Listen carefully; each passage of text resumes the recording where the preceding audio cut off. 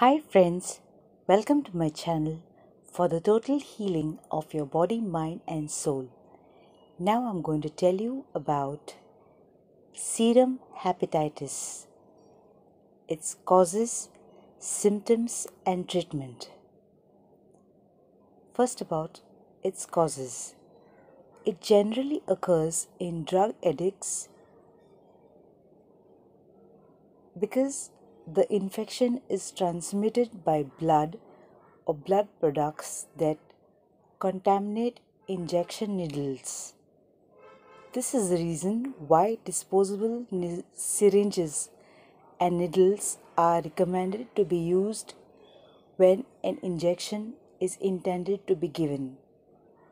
There is hardly any chance of infection when disposable syringes are destroyed after being used once only.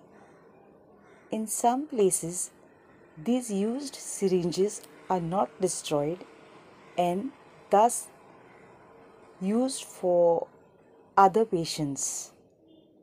This is unethical and condemnable.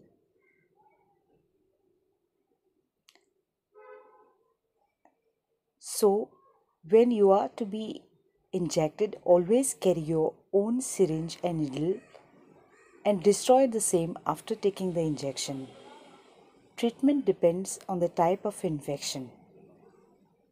And now about the symptoms of serum hepatitis. The symptoms include headache, fever, chills, jaundice, and general weakness.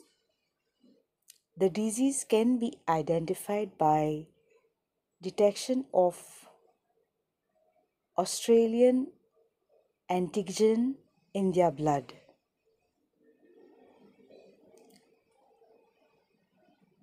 And last about the treatment for serum hepatitis. It will depend upon the kind of infection imbibed and presence of symptoms. In some cases, infections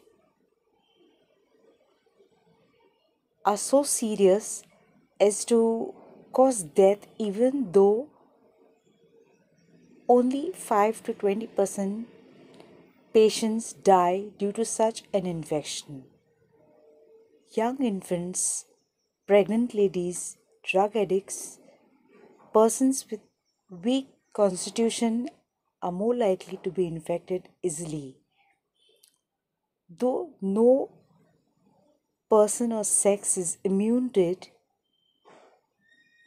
hence, precaution is the only way to stay free of such blood transmitted infection. Friends, with this, I'm sure you gain some new knowledge about an infection. And to tell you frankly, when I was small, I had seen one doctor who had come at home to visit or to treat my dad. And the doctor had carried his own syringe that was already used. He just reopened the already opened peel of the syringe, used it for my dad even without even putting it in water or anything again, just to show that he has opened a new thing. But I had seen that he had used a used syringe which was already used for somebody else. So it was very risky, because if that person for whom it was used before had any infection, my dad could easily get it. But this doctor, maybe he wanted to save money for the syringe, and that is why he was doing like that. So the best thing is you carry your own syringe for any injection if has to be taken for any treatment, and discard the syringe with the cap on.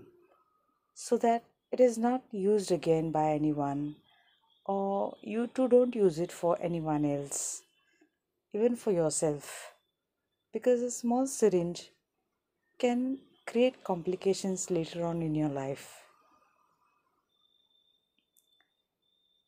Again, I say, friends, with this, I hope I was able to give you some new information about a new type of infection that is transmitted from other people due to carelessness. Do avoid this using this knowledge. Take care, friends, and lots of love to you all. Bye for now.